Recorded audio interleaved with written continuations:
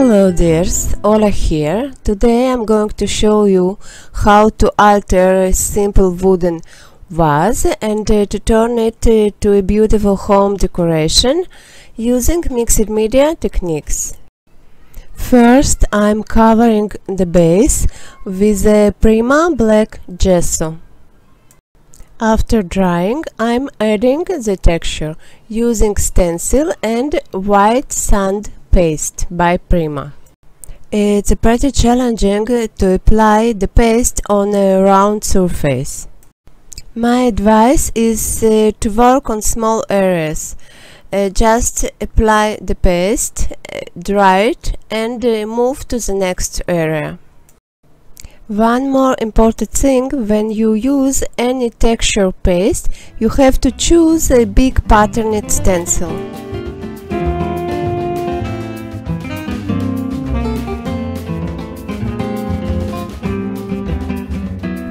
It took a really long time to dry this paste, so on the next side of the vase I decided to work with a different texture paste. It's a stone effect paste, limestone.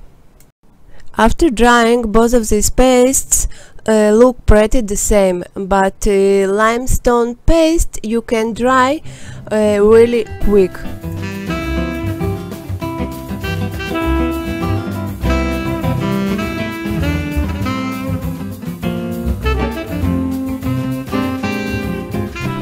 Another way to create a texture is to use a cheaper die cuts. That's exactly what I'm going to do. I'm spraying on it water to make it more flexible.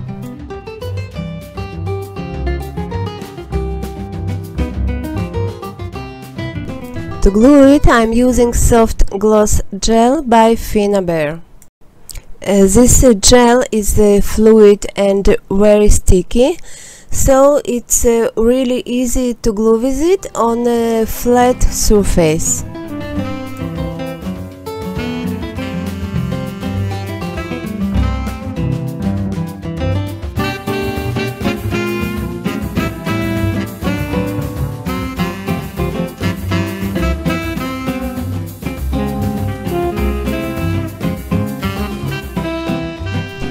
The next way for creating a texture is to add pieces of cotton crochet.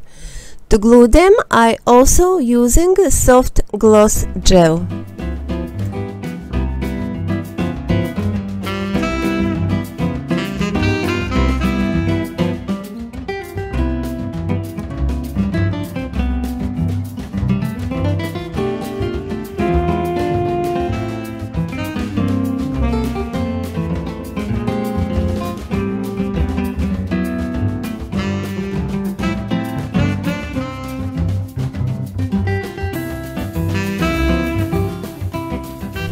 Now I'm going to add more textures using Prima stone effect pastes.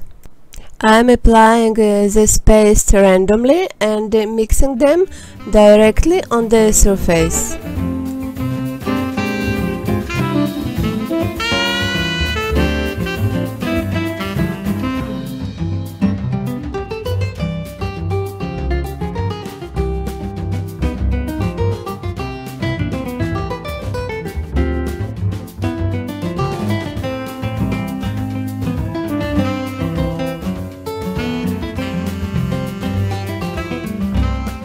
After drying, I'm adding the last texture here.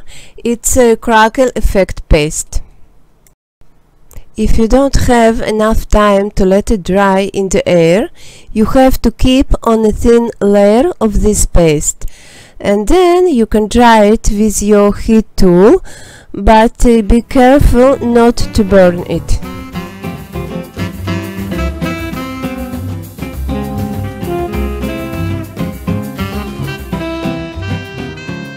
I dried it with a heat tool and I can see a nice crackles.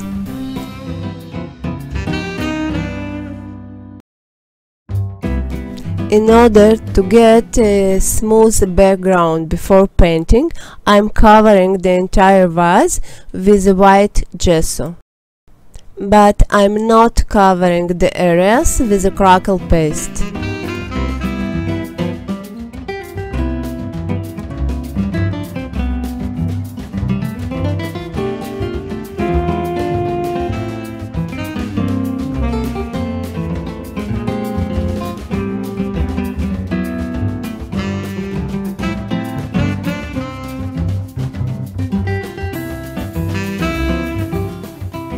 As you see, I left some low points in the background, not cover it with white gesso.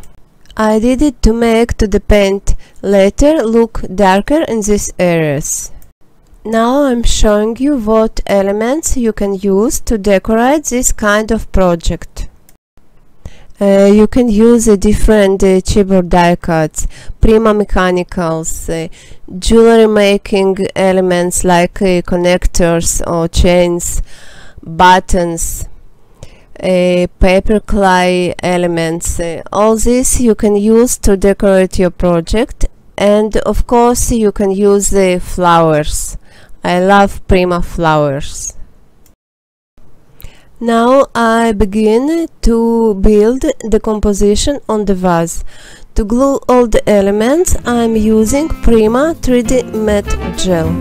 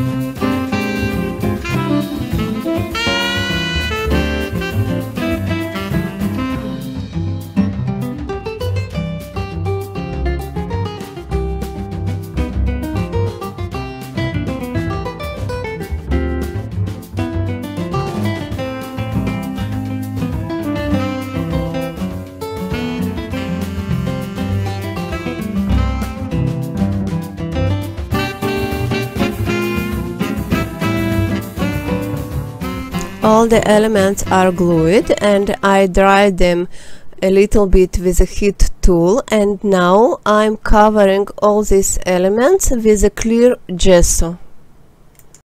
If you don't need to change completely the element's color, you can work with a clear gesso and not with a white, because it's really more easy to work with a clear gesso. You can keep only on a thin layer, it's enough, and the clear gesso is much more fluid than white.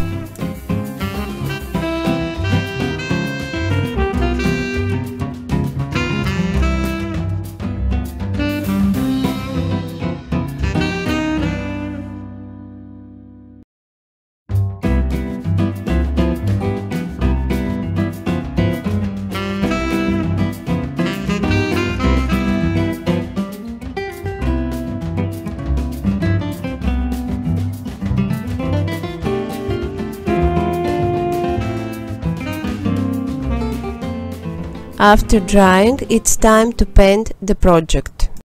I'm going to use here Prima Art Alchemy Pesto metallic and sparks paints, and I'm going to combine purple and gold colors. I begin from covering the entire vase with Art Alchemy Impasto paint. I decided to start with impasto paint because I need a pretty big amount to cover all the surface. And this opaque and matte finish paint can be a great base before metallic paints.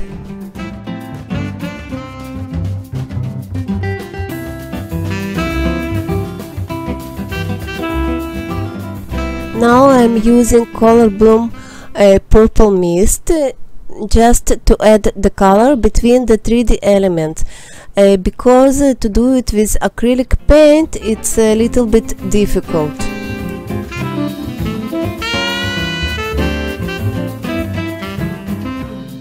Now I'm going to color all the 3D elements with metallic paints.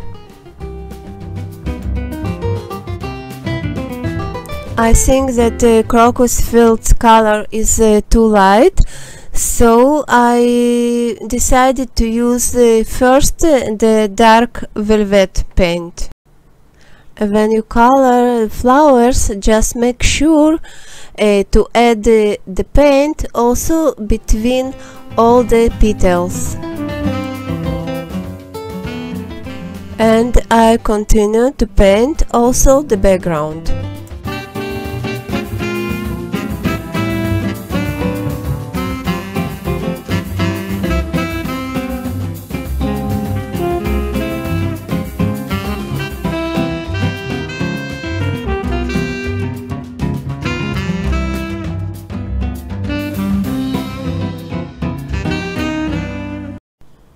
After drying, I'm adding the second purple color. It's crocus fields.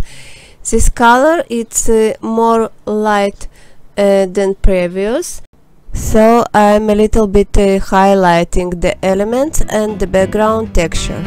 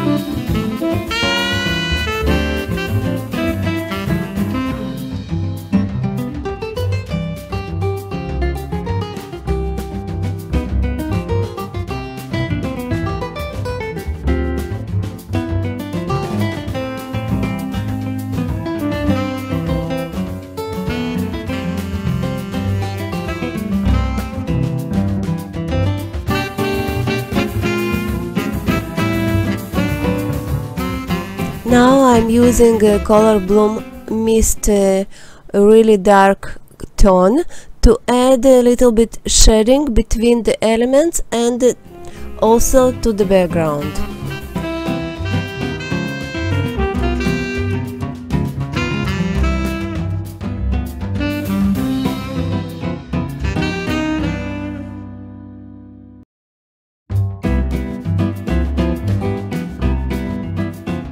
It's time to show up all the elements and the texture. To do it, I'm using a gold color of Art Alchemy metallic acrylic paint. I'm working here with a dry brush technique. It means that my brush is soft and dry, and I'm applying really soft amount of the paint. I'm only highlighting the elements and the texture.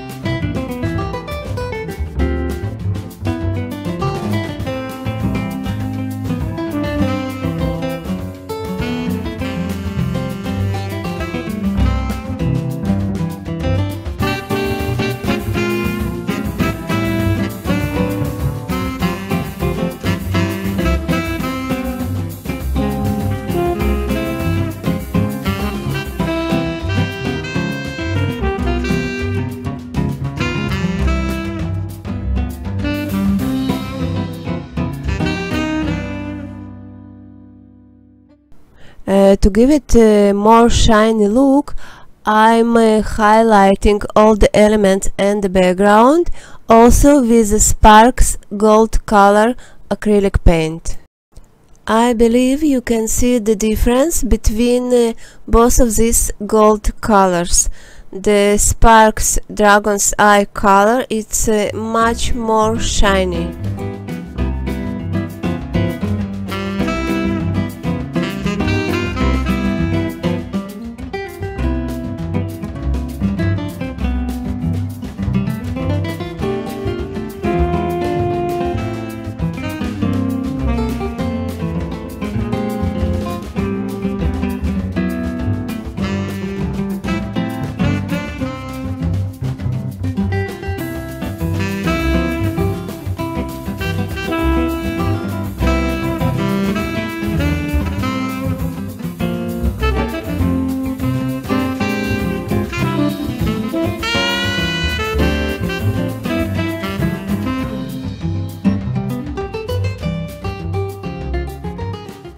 And the final touch, I'm going to add a few gems and crystals to the project.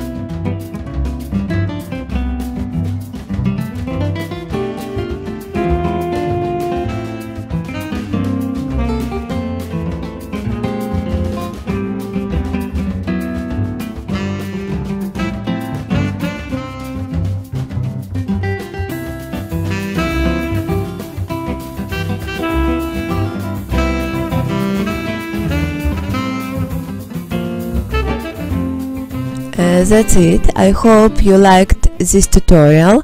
If you have any questions about the process or materials, you're welcome to ask me. The whole supplies list you will find on Prima blog. Thank you for watching, and see you in the next tutorial. Bye!